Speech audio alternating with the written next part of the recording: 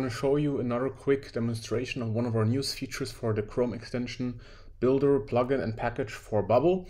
And what I want to show you today is the new feature we recently added, which is getting the full page source from the current active tab of the user. This was requested quite a lot, and so we added that.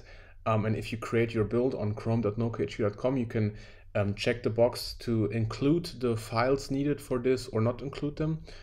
Please only check the box if you really require this functionality. So what this will do basically is once you got your build from us and installed the Bubble plugin, you will have access to a specific action, which will be called Get Page Source Chrome extension.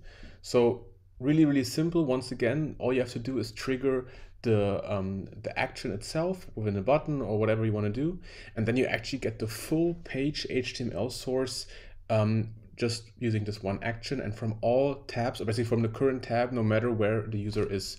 So what that would usually mean is, let's for example say here you want to get the page source. What you would do is go on view page source, and you'll be able to see all of this. Obviously that's manual now, but you as the builder of this Chrome extension will be able to do that automatically, and then work with that in any way you want. So what you could do, you could save these HTML source in the database. You can even make changes to them and or just analyze a page. So the use cases are quite big, but we just want to show you how to implement this feature, and it's quite simple actually. So as always, we have our Chrome extension built here in our Bubble app.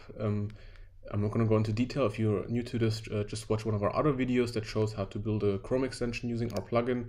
We have our plugin here, and otherwise it's empty. And what I'm going to do, I'm just going to add a button here, and this button will say get current page source. All right, let's style a bit nicer maybe.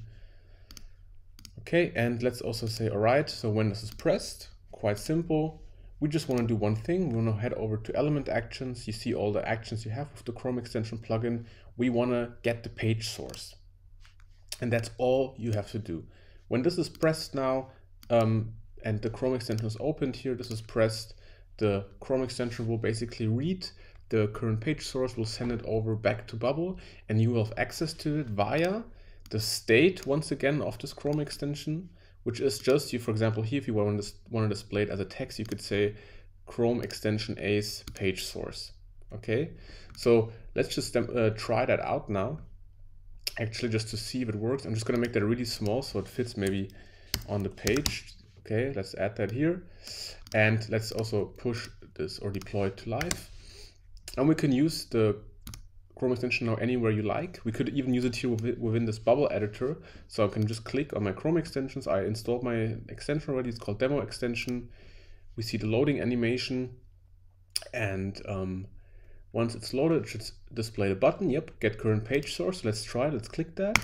Amazing. You can see it's quite small. I did it on purpose, but we have exactly the full source code. It doesn't even fit on this Chrome extension page here, but we get the full source code of the current active tab in a matter of a few seconds, or not even a few seconds, probably less than a second it was. Okay, and again, you can use that on any kind of page. You will immediately get the source code. So works really easily, as you can see. The question now is, how would you use that maybe in a real case scenario? For example, you could say you can have like a data type here. You say sources or saved source, whatever you want to call it, and has a of type text, which is the HTML source. Okay, and then you can say, for example, okay, when the get current page source, you can say this, and as a next step, I want to create a new thing. I want to create a new saved source, and I want to set the field of this HTML to Chrome extension A's page source. And that's it. We now save the HTML source in a database, and we could even maybe add a repeating group here beneath this. So just drag that here, center that, oops, and say, all right, this is a type of saved source. Do a search for all of them.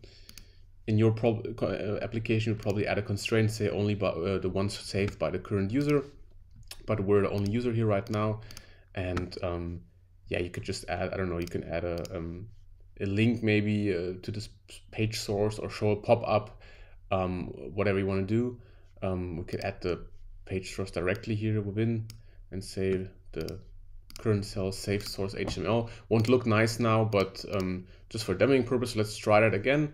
Let's publish our app to live. Let's open the extension again. And let's try it. So you can see, once again, it doesn't fit here, unfortunately.